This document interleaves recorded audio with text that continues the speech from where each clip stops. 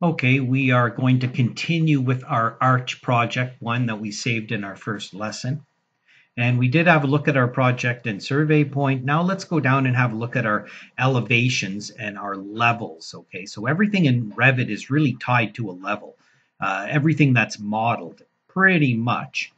It can be above or below the level, but it has to be on the level. So it's important that you decide what your levels are, how many floors you want, where your levels are going to be. So this is the south elevation. I can either double click on this little pointy part, or I can double click on here and it opens that up, and I can see I have level 1, level 2. So I want to have a level 1, I want to have a level 2, and I also want to have a roof plan. So I'm going to create another level. So on my architectural tab or structural tab, I'm going to click on the level tool. And over here, I'm going to say make a floor plan. What type of plan do I want? I don't need a ceiling plan because this is going to be a roof plan. All I really need is a floor plan. I don't need a structural plan, and I don't need a ceiling plan. Okay, and these are default view types. So just a floor plan. Thank you very much. And I don't need an offset, and I'm just going to click and drag. So I'm going to hover over here, and I want it to be about 3,500, let's say 4 meters. So I'm going to see if I can get it on 4 meters. I can't get it quite there, so I don't care. I'm just going to click. Notice how you can kind of line them up and click on there. And I can go make more levels. Okay, when you're done, you can hit escape or hit the modify tool. Then I can click over here. You can see that, and I'm going to drag that to line it up. Once they're aligned, you can drag them all together, and if I want, I can turn this guy on and off. So now let's have a look, and I want to fix the number. So I'm going to just pick on the level. I'm going to pick the blue number, and I'm going to say 4,000. Now I'm doing this, oops, 4,000. Look, I made a mistake. Okay, let's just do an undo, talking at the same time. I'm using metric, but we're going to also show some imperial units if you're using imperial. So for the most part, 1 inch is 25 millimeters. So and 1,000 millimeters is a meter. So you can take it from there. 300 millimeters is 1 foot approximately. So if I say it's going to be 600 millimeters, then it's 2 feet. So this is 4 meters, 4,000. Okay. Oh, no, it's not. Let's see, I did it again. 8 meters. Boom. Okay, and then click out. Now let's add some dimensions in while we're at it. I'm going to go to my quick access toolbar that's been moved down below here. If you don't have this here, you can go to your annotate tab, and you can go to these and right click and say add to quick access toolbar. So then it's right here. Okay, and I'm going to do a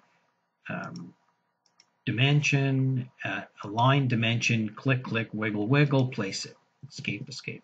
Now I'm going to pick on here once, I'm going to pick again, and I'm going to say, roof, or I can say top of roof, T-roof. Click out. It's going to say, would you like to rename the view over here? Yes, I do. It's going to rename that. Click out.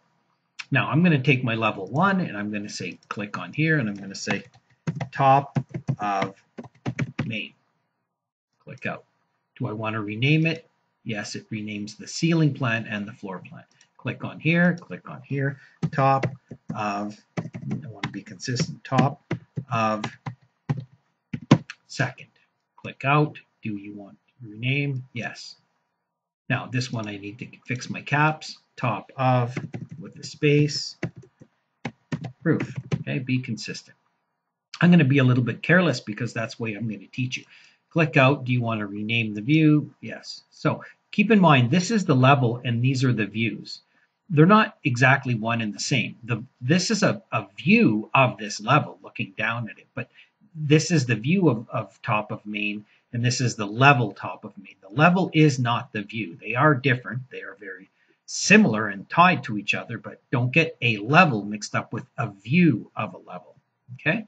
So we have some levels in there, and I'm anticipating we're going to need to stretch this out to make this a little bit bigger.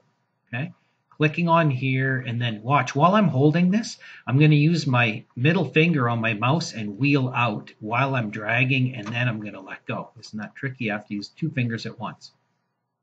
So that's about it for now. I want to go to an opposing view and say east, and again I can click on here. and just kind of stretch that out, because I'm pretty sure that has to be bigger, but we are going to have to adjust it, and we'll know that when we add our grid lines. Okay, so double click back to the main floor. Zoom out. Okay, now before I add my grid lines in my next lesson, I'm just going to turn on my survey and base point here. I'm going to go VV on the keyboard.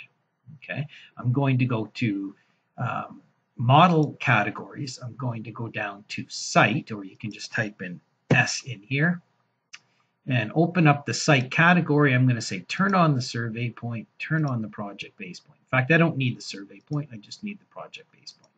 Boom, click out. Okay, that's going to be the lower left corner, so we're going to have to adjust these guys a little bit. So our building's going to kind of be out over here.